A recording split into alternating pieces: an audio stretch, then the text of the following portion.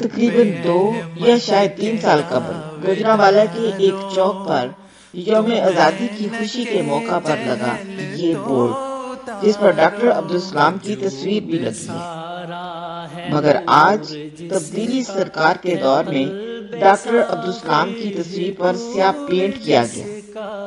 इससे डॉक्टर अब्दुस सलाम की इज्जत पर तो कोई आंच नहीं आई, मगर इस वाकया पर हुक्मरानों की मुजरिमाना खामोशी ने पूरे मुल्क के मुंह पर कालक जरूर मार दी।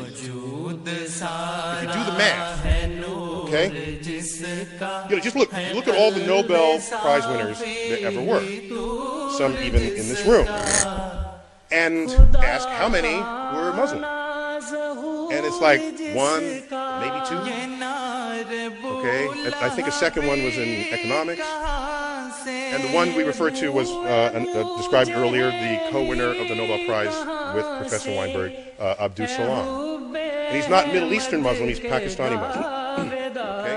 Now, how many Nobel Prizes are won by Jews?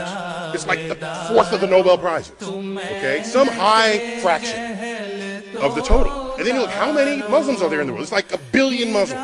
How many Jews? 15 million tops. Okay? So you could ratio these numbers. Had Islam not collapsed in its intellectual standing in the year 1100, and you just do the ratios, they would have every single Nobel Prize today.